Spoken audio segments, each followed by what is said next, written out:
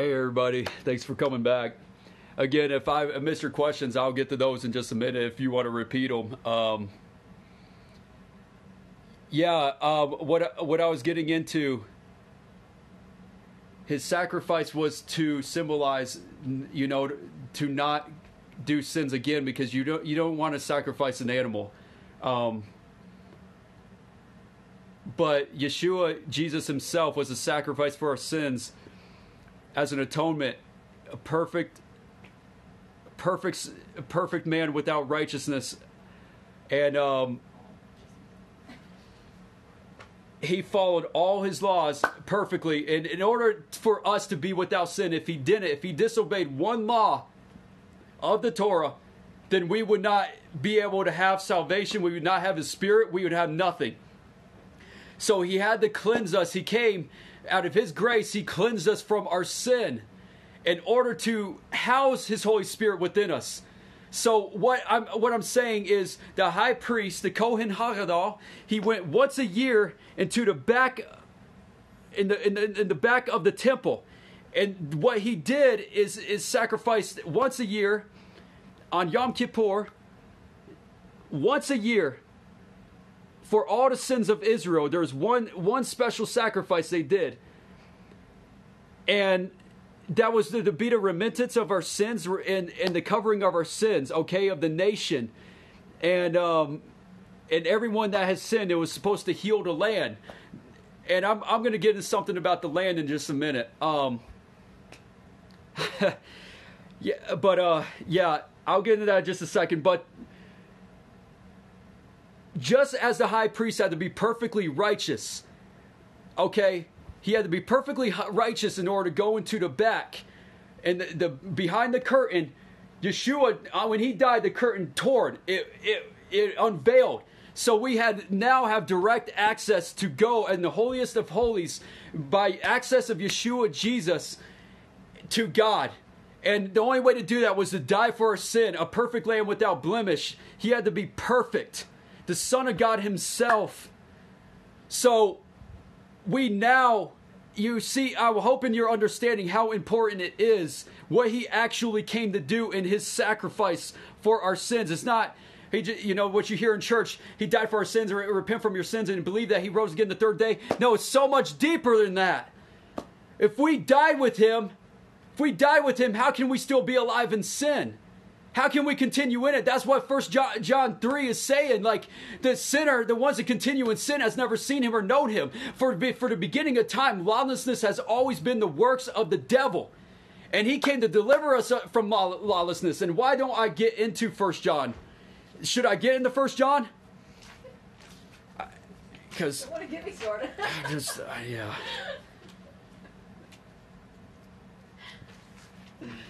Okay, 1 John. I want to read this really quick here. Then I'm going to get into the land in just a second, because I feel that's important to what I was going to get to. Okay. Dear friends, and this is part of the sheep knowing his voice. The sheep know his voice, and this is why we should, when we're coming out of the world, we don't know where we're coming. That's why I'm saying, when I was talking about Revelation 18 and the fruits, the lusting after the ways of Babylon and the riches of earth, and the thing is, when we're becoming like God, we don't know where we're becoming. That's what he says right here. We don't know where we're becoming, but we know where we're becoming like him. So when we see him, we'll be just like him. That's why we're taking out his world. We don't know the things we once took pleasure in, we no longer take pleasure in. The things we once desired, we no longer desire. The one things that once satisfied us was deceitful, and it no longer satisfies us or fulfills any cravings, except only God's word. And that's why it's the bread and the water it's the bread of life and the living water, and it gives us life. And that's why he says, when we do not know, dear friends, we are God's children now, and it has not been made clear what we will become.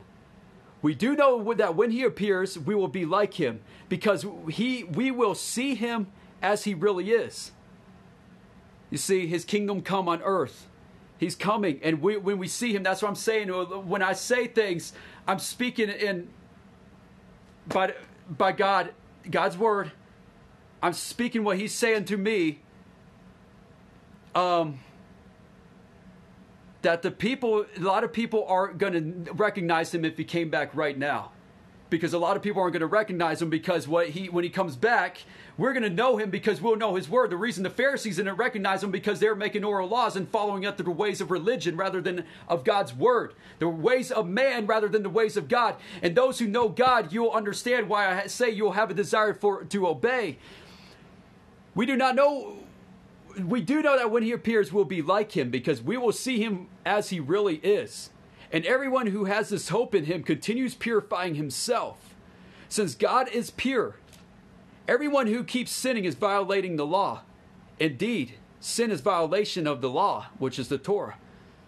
You know that when he appeared, in order to take away sins, and that there is no sin in him, so no one who remains united with him continues sinning. Everyone who does continue sinning is neither seen him nor known him.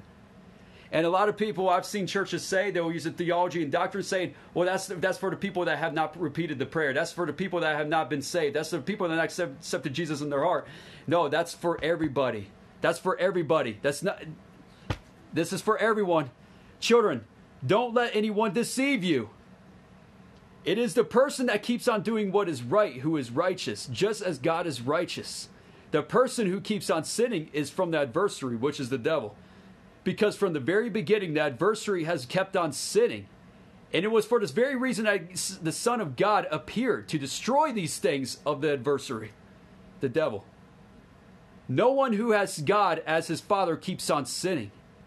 Because the seed planted by God, there's the seeds of righteousness. And in Babylon, Revelation 18 is the seeds of sin, of the adversary, the Antichrist. It goes all the way back to Nimrod.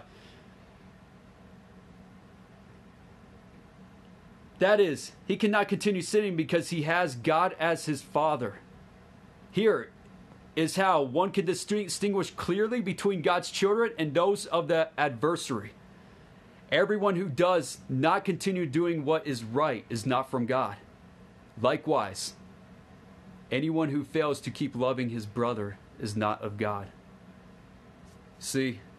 And he even goes back, he starts talking about Cain and Abel. He goes back to the powers from the fruits from the very beginning, the bad fruits, the bad seeds. Everything is a seed, whether it's righteous seeds or wicked seeds. And that's why we have to be careful who we listen to, because these seeds are being planted and some things are unknowingly growing within people. And that's why it's causing people to separate from cause apostasy, fall into this false grace message.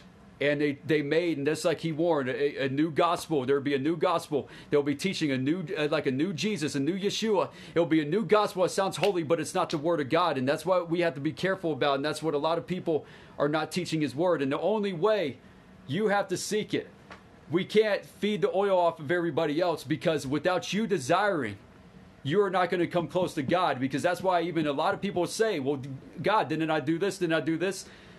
He is saying, depart from me, you workers of lawlessness. Though you might have been obeying, you didn't take time to know him. It's by his grace alone, but his grace if you have his grace, you'll desire to walk in his ways. You'll desire to know him, just as I desire to have a relationship with my wife and get to know her more and more. It doesn't just, once you get married, 10 years goes down the road and you're like, well, I know pretty much everything about you, So it's sit back and relax. Now I'm going to sit here and fantasize on my sports TV show. Of course, I'm not going to go there because there's probably some people watching that love sports. You're going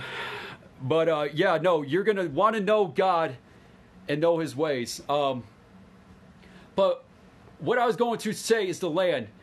God says, he warned over and over again that they would be vomited out of the land. In the same way, I'll vomit you out of my mouth in Revelation. He says, I will vomit you out of the land. It's because the land mourns, the earth mourns. For every sin, there is a result. For every sin, for action of obedience, there is a result. Consequences, it's either life or death, and you choose. That's why he says in the beginning of the Torah, he says, this day choose life, not death. He gives the blessings and the curses. And just like in Revelations, there's the blessings and the curses. What's going to happen? What's going to happen for the unrighteous that don't desire to walk in his ways?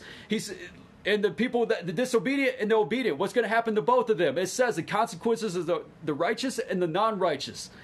And he warns over and over again, Peter, Jude, James, they warn over and over again the result of lawlessness, and lawlessness is sin. What is the opposite of lawlessness? Is lawfulness. So that's what is law? It's the law. If we know God, His law is going to be put within us. We don't have to sit here and look back. Like I said, we don't have to sit here and make checklists of everything we have to do. Well, maybe should I really give to that homeless guy, or should I really not commit adultery? Should I steal this candy bar? Well, let me go and check the Torah here. No, it's on your conscience. It's on your heart. You know right from wrong. It's just like if you're watching something that's evil or wicked, or you're some guys, I'm going to say this, like, if you're about to sit there and you're about to look on your phone and you have that lust come upon you, like, let me look at this porn. No, he'll always provide a way out. You choose life or death. Sin is death. That's what he's talking about in Romans. Sin is death. But if you have the law, it's like you only know God. There's no distinguish before, like, well, the law is holy, righteous, and good, used for correction and teaching and righteousness. And that's what it's used for. It's convicting of sin. But we have the law within us, so it helps correct us and bring us back on path. But nevertheless, we have the power of God. If I didn't know, here's the thing, I wouldn't know what faithfulness is to a wife, or how loving my neighbor was if it wasn't for God's word. It's like we all would have probably been just like the Romans and the Greeks and all the other religions, going out and masquerading and having all these great parties, because we all had that seed of lust, because that's what Satan came to do. 1 John 3, that's what he's saying. The works of Satan is lawlessness. That was the works of Satan from the beginning of time. It was the way to lead people astray. It's the way to make people think that God's ways are evil. And that's what Nimrod did. He made people think that God was evil for flooding the earth. And he led people astray to lawlessness. So, in the worship him, which is Baal. Nimrod is Baal. It's the spirit. It's him. That's what it was. So, guys, what I was saying though, the land will vomit you out of mouth. That's why he said you'd be exiled out of the land, so the land would have Shabbat. It would have its rest. It would have its peace. And that's why he said nobody would live in the land. And that's what happened time and time again. That's why they would be exiled and brought back. And the same thing is going right now for even the righteous believers. We're all scattered all abroad. Though the Jews have brought back, and that's a significant prophecy for, fulfilling a prophecy. And he says when the fig tree blooms, not only did the fig tree bloom, but we're 1967 or 1968, when they brought them back, 1967, Israel became a nation. In Isaiah, it says in a single day, like in 1948, happened in a single day. They won the war in a single day. But 1967, the Messianic movement is not a religion. It was a uprising of bringing Jew and Gentile together, believing in Yeshua Jesus in one body. It was a restoration in the last days, just like in the first century. That's what happened. It was a restoration of Jew and Gentile in one body to know his ways. And what happened? We had the Catholic Church divide and create factions and feudings and dominations. That's what happened. Even the Jews before Jesus Yeshua came, they had feuds and factions. The Pharisees, there was 20 sectors within the Pharisee movement alone. There was the Sadducees. They had a sector and type of schooling themselves. They were the people. The Sadducees, believed there was the school of Hillel and Gamaliel, and there was different schools that taught different things. And a lot of the teachings we even see is off the teachings of Hillel, Gamaliel, which was what Paul was taught under. He was hand selected. That'd be like you and I being hand selected out of Harvard and being picked to come study at Harvard, but being made under the top teacher at Harvard and being schooled under him. That's what happened to Paul. He was hand selected, and that's why he says he is a Pharisee, not was, but he counted it all as nonsense. The oral law, he was taught under Gamaliel, which is given a name. He was given a name as not just rabbi, but rabbin, which is a Torah expert. Above, he's the best teacher out there. No other could come above him, the way his teachings were.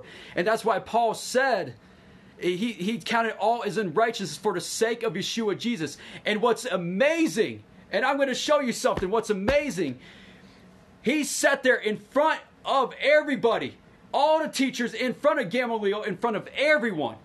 And he said he was a student under the foot of Gamaliel. I can't. Okay, now I'm stuttering my words. Can't talk, guys. But yes, he was a teacher under him. He listened to his words. But then what did he say?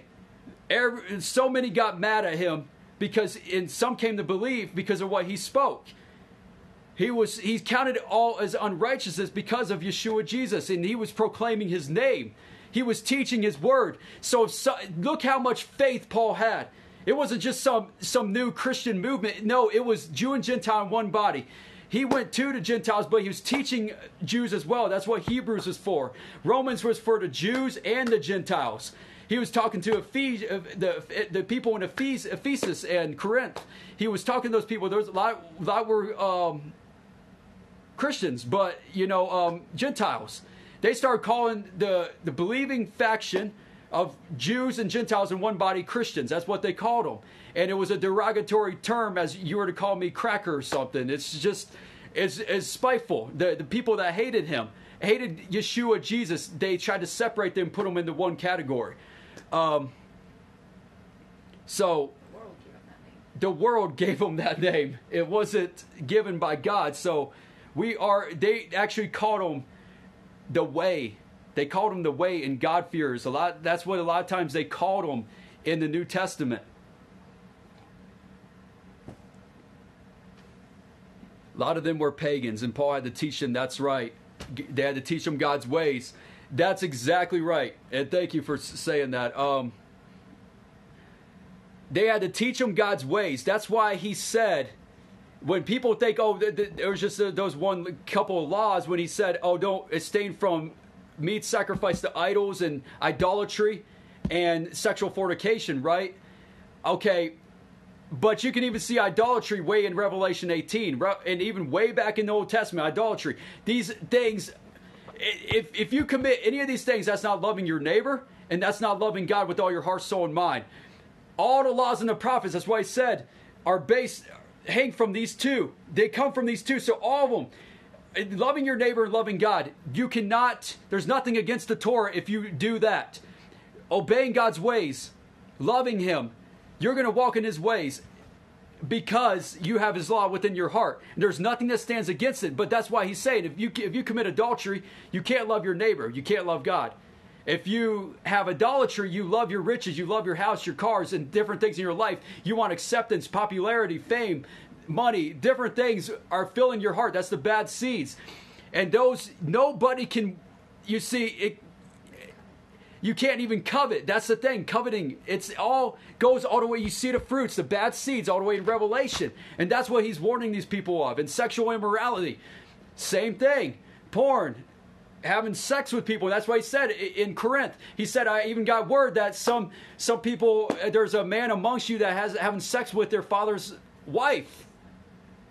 So he's pointing out these things and having to instruct people in a way, people that didn't know Torah, in a way that they could not to burden them, because most of them that came to know Yeshua Jesus, they had already knew him because the word was written within their hearts. And they bared conscience of them. They walked out his morals and his laws without even knowing it.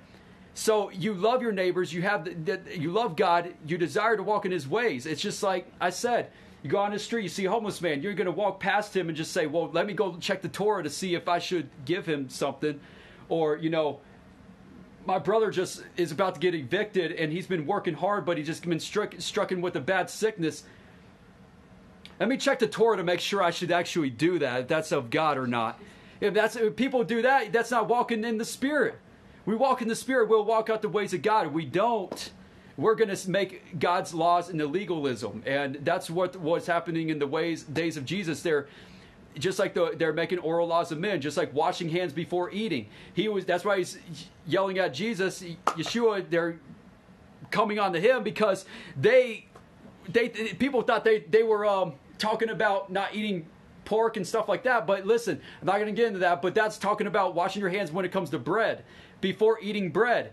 And if you don't know the Jewish perspective, the Hebrew perspective, you're going to know in that time. That's the thing. You go 2,000 years, and we suddenly modernize the Word of God instead of going to the root, the very basic beginning. And that's not in the law of God, of washing your hands before eating the bread. And that's what was going on. And that's why they made oral laws out of things, out of God's words. And just like, that's why he was saying, those you say do not commit adultery. But I tell you, if you have even lusted with your eyes and looked after your neighbor's wife with adultery, you have with a lustful heart, you have committed adultery, right? And that's what he's saying. He didn't make it easier. He's putting it to a spiritual perspective. And it actually makes it harder when you think about it, because it's like, wow. That's why he said, have a single eye. Have a single eye. And that's why he says, if the eye is wicked, then the whole body is wicked. If the eye is not in light, then the whole body is in darkness. That's why he says you can't not love God and money. You can't not love sexual fornication. You can't love those things and claim to be of God and love him. Or love your neighbor. So, let me see right here. He had to teach them the Torah, but not all instantly. Because every Sabbath they taught Torah. So churches who say Torah was abolished by reading Galatians, Romans, and Paul's letters have been taught a man-made doctrine. Yes. Guys, something I wanted to get into. He says, no longer do I tell you, an eye for an eye and a tooth for a tooth. But I tell you that if your neighbor slaps you on, was it the right cheek? Give him your left. And what he's actually saying right there, a lot of people, and this is what I'm saying, this is part of this false grace movement. They're going to teach you that no matter what, okay, what it means is being humiliated by others in the name of Yeshua Jesus. When you're being persecuted in the name of his name, you see, back in those times when somebody were to slap you, okay, they would have to pay. When they'd go to court, they would have to pay, like, was it 200? It was a certain currency back then.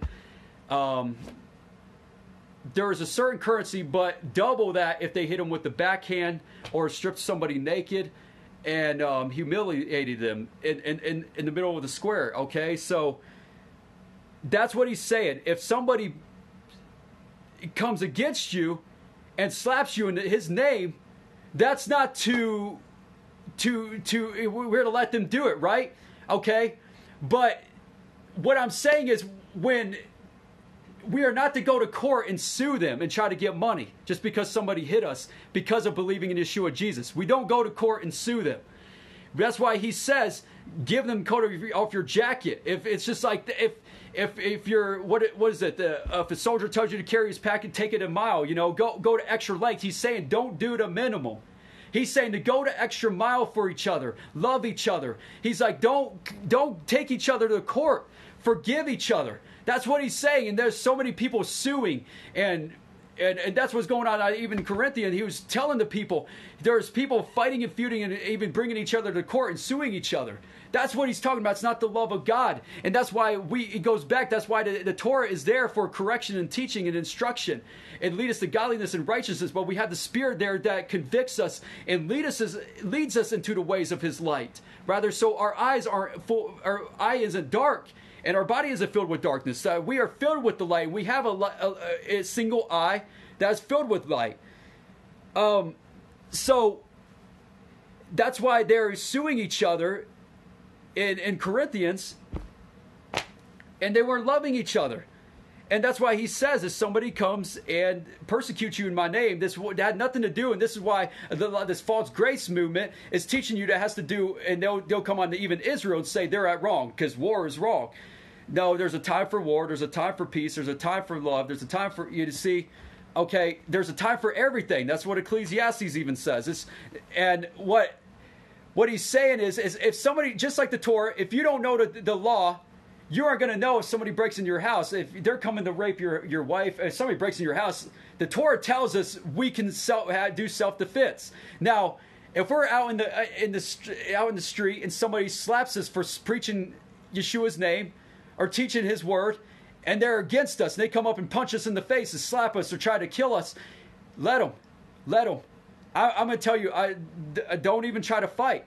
But if somebody breaks in your house, or just like in countries that there's war, they're trying to wipe out the remnant, just like, was coming. War is going to happen, okay? It's going to until Yeshua, Jesus comes back, and that's a given. And that word is not for that word. The word is for that when people come to humiliate you and talk bad about you and bring down your name. We should be growing in humility and not in pride. And pride would want to punch somebody back. And that's not loving your neighbor. Pride, you cannot love your neighbor. So that's the purpose. When we love, we're not going to take somebody to court.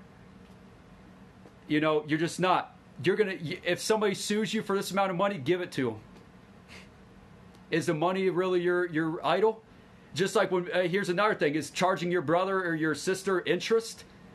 I want to tell you something, you bankers, some of you bankers and loan, if there's anybody that does loans and it's in finances and such as charging interest, I'm telling you, you might want to get out of your industry, because you're not going to love your neighbor. You cannot love your neighbor and charge people interest. You can't.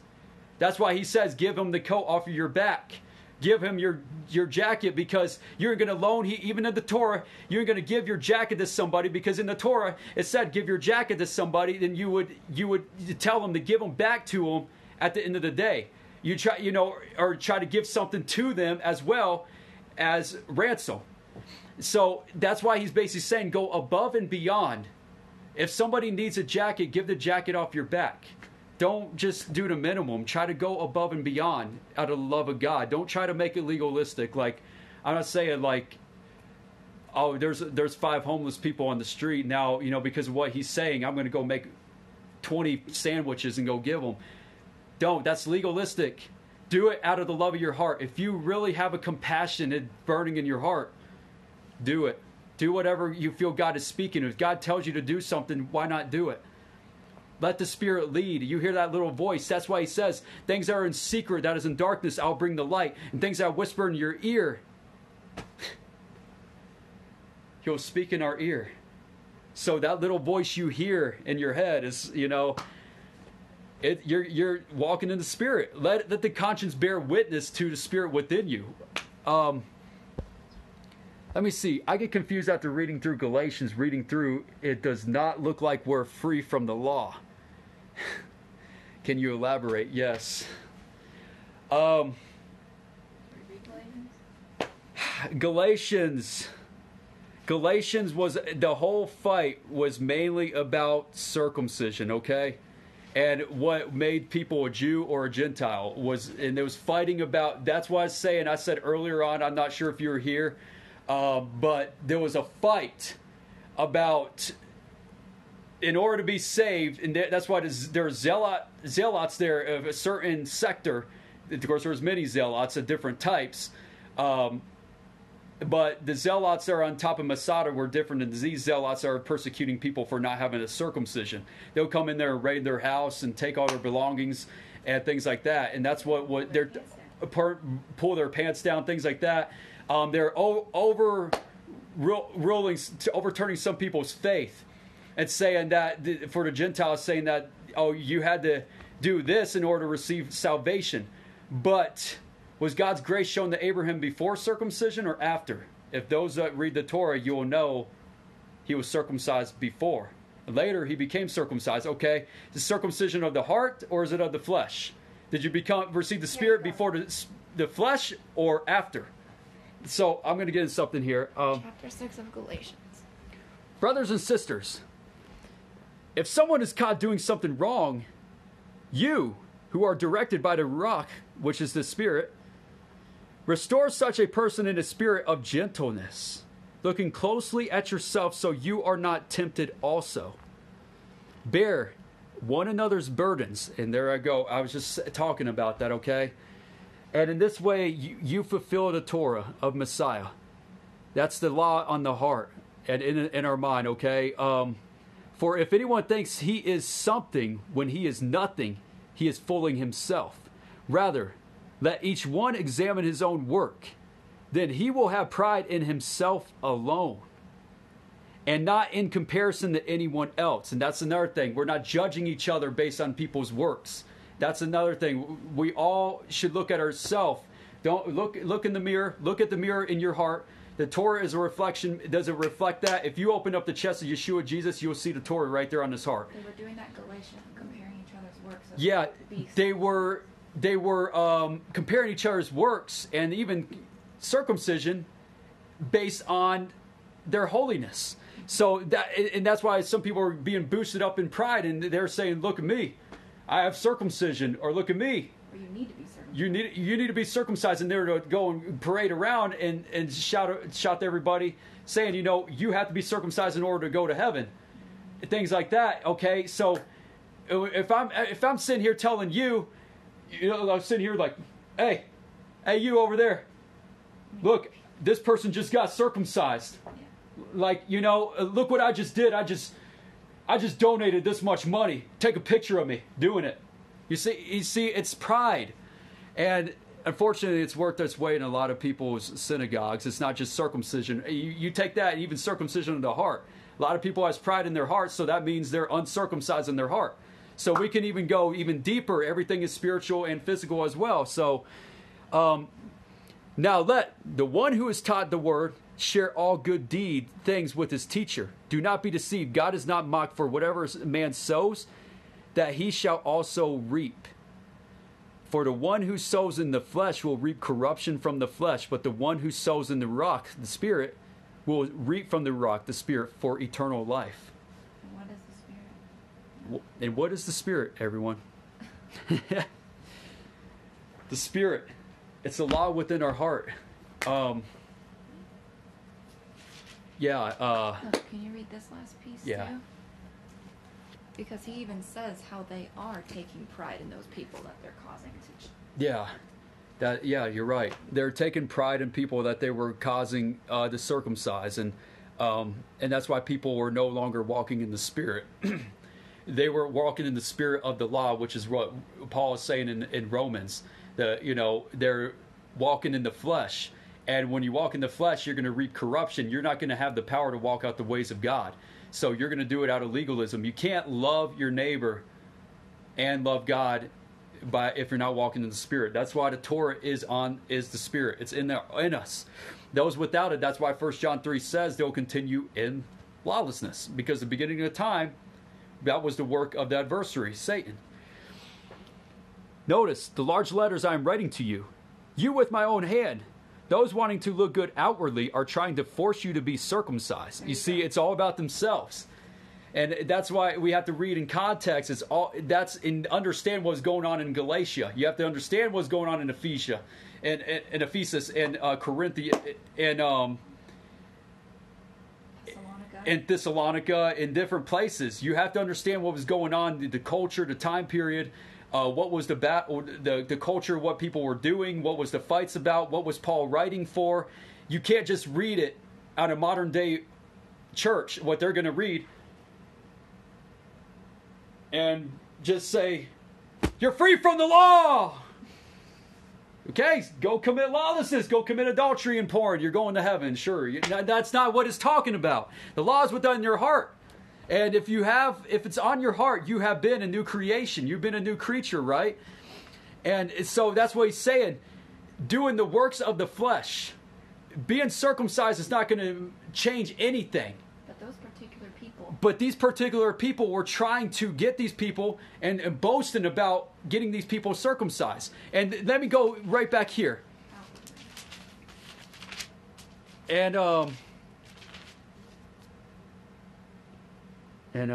course, you can read this. If you go back and read this, you're going to see everything. But you have to read it. You can't just go. Don't go on Wikipedia. Don't go reading these things. Ask God to show you, reveal it to you. Turn off your pastor, because turn off YouTube teachings. Don't go after those things, because I'm going to show you what the Spirit. And I know God's going to reveal some things to people right now. For look, here we see right here. What is it, guys? Tell me what you're reading. I'm reading Galatians 5 over here.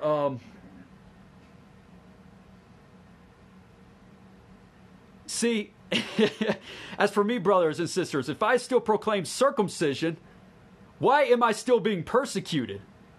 See, Paul was even saying, he was even teaching when he was instructed under Gamaliel, as I talked about earlier. He stood in front of everybody, and he counted it all as worthless. He was the most smartest man. He was incredibly smart.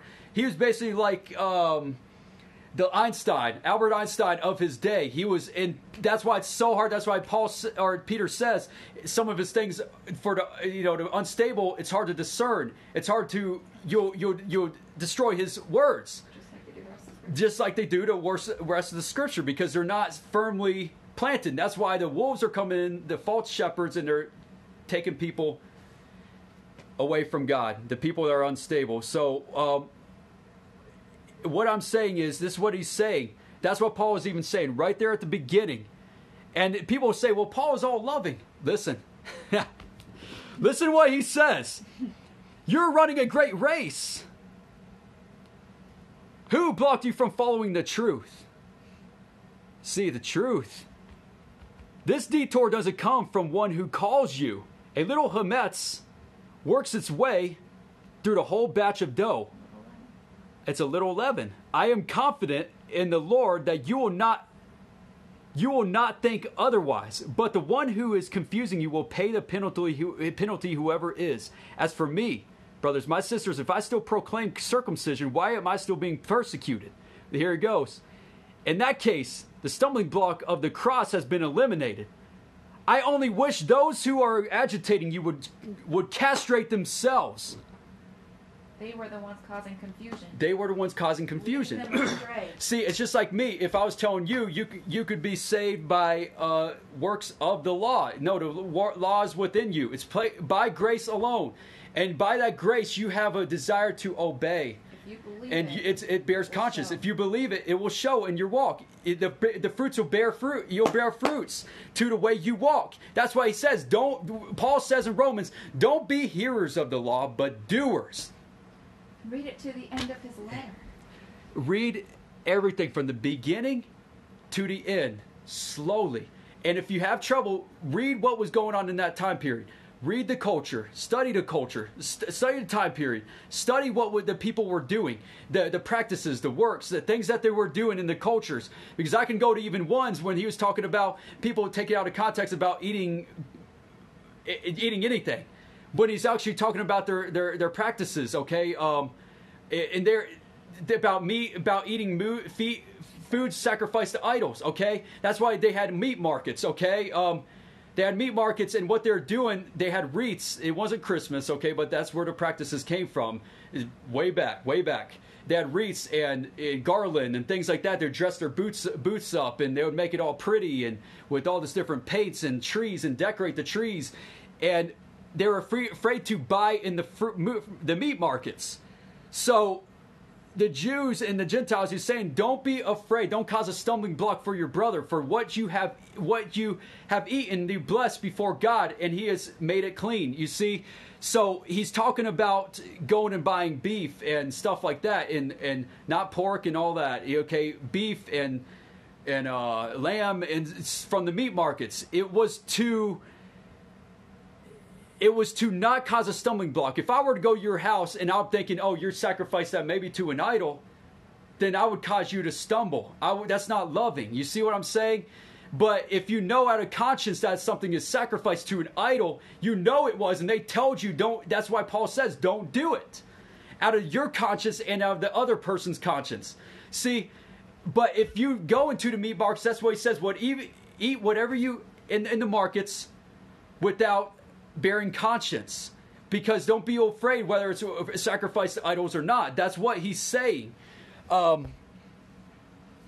So I'm going to go in here really quick. But here, this is a proof that he's teaching the law is on the heart. Brothers and sisters, you're called to freedom. And let me tell you something about that freedom. A lot of people say it's freedom. Now I'm free from the law. No, the law has given you freedom. The law is freedom. If you go and break the law, what happens? Jail! Prison!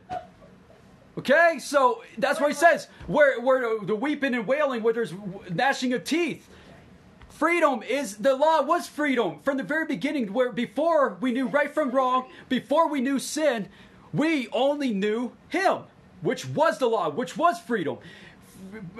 Adam and Eve had freedom to walk around the Garden of Eden freely. Freely. The moment they ate the bad seed, and this is what I've been talking about way back when, even the bad seeds all the way to Revelation 18, all the way to Nimrod, from the fall of man, it couldn't go all the way back. The bad seeds are Satan, and then demons plant them, and people lust after them, they take them. And what had happened, it caused people to become under bondage. You're in slavery. What do you come to free us from? Sin. What do you come to free us from? Death. What is sin? Death. What is sin? Life? It's death. The law God gave us on Mount Sinai as a way to bring us close to him. Then he came in the flesh to put his law within us. The Word became flesh and put his law within us and give us the power to walk out and deny all ungodliness, as Second Titus says. Or first, Titus says, second chapter, verse 11 through 12. Laughing at me. She's laughing at me. Brothers and sisters, you are called to freedom. Only do not let your freedom become an opportunity for the flesh, you see? You see what he's saying here, and I hope you're understanding this. Don't let your freedom become an opportunity for the flesh to walk in legalism. You see, I want to say something. When you had that, what was that? Anybody know that rapper that recently started talking about reading Galatians live? Okay, and I'm going to tell you, there's a lot of these. This is what I'm talking about. Chance the Rapper, okay? He started reading Galatians, and everybody was praising him, okay? Even there's Christian leaders, there's some pages, some big people you follow that are put down the Christians that were even speaking out. Because the thing is, they have the law within them. They see the fruits. When he just put out a song, and this is the thing is, there's some people are speaking prophecies on here that have thousands of followers. Some of you repost his videos on Facebook and Instagram. And he's from Chicago. Okay, I'm not going to go deeper. I'm not going to name him. But my point is, they're praising him for doing that, saying, hit me up, Chance the Rapper. But the problem is, what they're doing is they have that seed of popularity. They're wanting attention from these people, okay? But the problem is, he put out a song 2 days later, and he was advertising it called S-H-I-T, okay? So, and it's just lawless. The fruits will be there. That's what I'm saying. The fruits will be there. And these people, these teachers of God's Word that are going to teach you, they won't teach you God's Word. The law in the flesh that's written on our hearts, they're going to teach against it and say you have all grace. That's what they're going to say. Because that's what their fruits are lusting after. Their hearts are desiring after these things of the bad seeds. And that's what Revelation 18 says. How many people are going to commit apostasy and fall away? Okay. I wasn't going to go there, but I felt like I should have. I was going, who is that? Yahushua? It's not where you started. Yeah, it's not where you started. It's where you end. Always remember that. And that's why I said, even some of you with Lecrae started out preaching really well. Even his music was convicting. It was fire. It was powerful. He was a man that was following God, okay? But what he did is give his freedom an opportunity for the flesh. That's what it happened. And he took after those bad seeds. That's why in Matthew 13, Yeshua's talking about the seeds. That's why some seeds fell away because of the worries of the world, been choked out because they were lusting after the riches and the worries of the world and popularity and lust for acceptance. That's what Revelation was talking about, Revelation 18. That's what these people lusted after. And a single day, Babylon, all the spirits gone, gone, gone. Don't let your freedom give way to opportunity for the flesh, but through love serve one another. For the whole Torah can be summed up in a single saying, love your neighbor as yourself. But if you bite and devour one another, watch out that you are not destroyed by one another. But I say, walk by the Ruach, and you will not, which is the Spirit, not carry out the desires of the flesh. For the flesh sets its desires against the Spirit, but the Spirit sets its desires against the flesh. That's why Paul is saying, my flesh does what does contrary to what the Spirit wants. Like he's like, what? Who can free me from this bondage? It's the same thing. If you're walking in the Spirit, you'll always have your flesh fighting, warring against you. And that's why some of you should, if you're at home, you should feel that crying out like, I just want to know you. And only you. I don't want to know wrong. I want to know right. I don't want to have that war in my mind, warring against me. It's like you want to obey God completely to the T every single day, but then you have this flesh over here. Look here, it's speaking to you, whispering in your ear, causing confusion. It's always talking, leading you to do something you don't want to do. But that's why we have to rely on God's grace, the power to overcome ungodliness and to deny it and walk in his ways. Resist the devil and he will flee. Resist the devil and he will flee from you. Don't say that you are tempted by God, because you go after the sin when you give after your lust. Give way to your lust. That's the flesh. And what happens if you walk after the flesh? You're then in death. It brings death. And what did as I'm going to repeat again, what did God's Spirit come to do? Bring life. So, for they are in opposition to one another. So you cannot do what you want. But if you are led by the Ruach, the Spirit, you are not under law. You see what I'm saying? If you are walking in the flesh, you're gonna be committing lawlessness. Now, if you're under the Spirit, which the law is under your heart, you're gonna walk in the ways of law. See here, he's not saying the law is done away with. Look at here. So that you cannot do what you want, but if you are led by the Ruach, you are not under the law. Now, the deeds of the flesh are clear: sexual immorality, impurity, and decency. See, he's going back here. Don't give your freedom as an opportunity for the flesh. That's what he says. You're not under the law. Now, the deeds of the flesh are clear: sexual immorality, impurity, indecency, idolatry, witchcraft, hostility, strife, jealousy, rage, selfish ambition, dissension, factions, envy, drunkenness, carousing, and things like these. Now, if he was just saying, just right there is just 3 things to refrain from, then that's, refrain from things sacrificed to idols and choked, and idolatry and greed, things like that, and sexual immorality. Well, there's more here.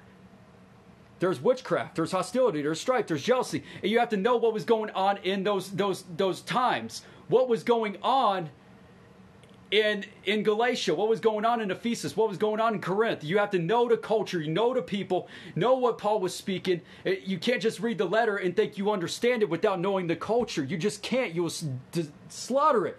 You can't even read Paul if you don't know the Gospels and the Torah. You can't read Paul if you don't understand what he was taught under, how he was relating to some of these people that were taught under the same moral laws. They were so greatly grounded in the law of God and taught by Hillel and Gamaliel that they were grounded in the Word of God. Just like they thought, that's the thing. That sector, there's a sector, and that's where you even see the words of Yeshua being repeated from what their teachings were. And it was even teachings of love your neighbor as yourself. And that's where those things derive from. He's teaching a lot of these things from the Torah, but it's expounded upon there, you know, and he's even taught love from those times, but I won't get into all that right now. Drunkenness, carousing, and things like these, I am warning you, just as I warned you before, that those who do such things will not enter God's kingdom, inherit God's kingdom. So, is the law done away with? Or is it on your heart to give you a power to walk it out? He just said people that walk in those ways, don't give your freedom as an opportunity for the flesh. For those who, that's what the flesh does. It goes after these things. And those who do those things will not enter God's kingdom. Now, you're saying, well, now is that works? No, your freedom is by grace. Remain in the Spirit. This law is written on your heart. Don't go after the passions and the ways of your flesh. Don't go after money. Don't go after sex. Don't go after drunkenness. Don't go after idolatry. Don't go after the desires of what you want. Greed, power, envy, strife. Don't do these things. Don't even want acceptance from others as if, look, am I doing right? No. Know that you're doing right because you have the Spirit of God within you. He's leading you. Die to yourself, because those who don't die to themselves, they won't see the kingdom. And they're not going to see God's word. They're going to be like the Pharisees who couldn't see the word in the flesh. They're going to be like those that didn't understand the word in the flesh. They're just going to think they know it. But they're not going to recognize him. So we don't know what we're becoming, but when he appears, we know we will be like him. But the fruit of the Ruach, the Spirit, is love, joy, peace, patience, kindness, goodness, faithfulness, gentleness, and self-control. Self-control. That goes back to Titus. He says his grace came to teach us to deny all ungodliness and live self-controlled lives. His grace is a power. His grace is his laws written on our hearts, okay? It's more than that. It goes deep. What is the law? What is the word? What became flesh? What existed from the beginning? The word existed in the beginning. God spoke. It was Spirit hovered in the midst, right? God spoke, and the word made existence. Became light. What is light? Those who have a good eye. Has a single eye that is full of light. The whole body is light. But if it's darkness, then the whole body is full of darkness. And the ways of the flesh is death. Sin is death. Lawlessness is death. Lawfulness is life. It's light. What became flesh? In John 1, it says, the Word became flesh in the beginning.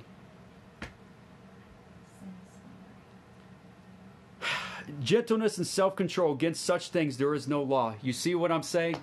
If we know God, there you go. That's what's beautiful. If we know God, we know the law in the flesh. Nothing goes against the law. You have freedom.